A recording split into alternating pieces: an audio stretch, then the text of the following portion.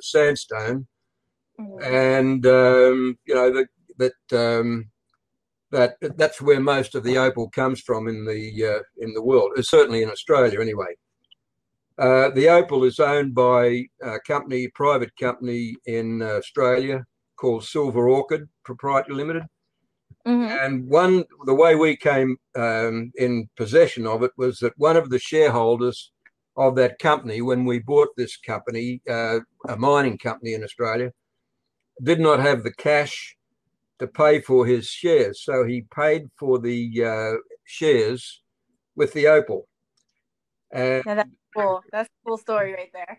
yeah, so that happened in 1980. And in 1991, I took the opal to the Tucson Gem Show, and we exhibited it there.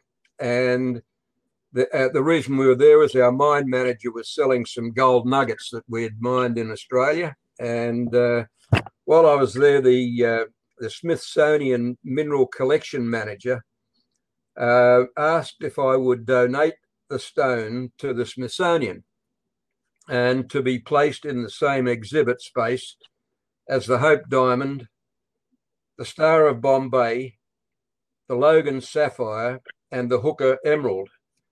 And ours would be the main opal exhibited in that space. Well, Wow. yeah. And so um, the Smithsonian offered me naming rights and a plaque with our name on as donors, plus a tax write-off for the opal's value in the United States. As an Australian company, we couldn't use the tax write-off, but didn't need it anyway, as we were developing the mine and had plenty of expenses to offset against any sales we were making. And so the fellow from the Smithsonian, Paul Pohat, wanted it pretty badly. So I offered to lend it to them to give them a chance to find a donor. I took it to the Smithsonian in Washington in 1993, and they weren't able to find a donor. So I picked it up from them in 1995.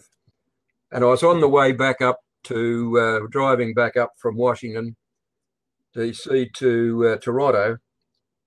And I took it to Christie's Auctioneers in New York to see what they could do with it, if they could put it on the market or whatever. And they said it should be cut and faceted to get the best price. So I couldn't allow it to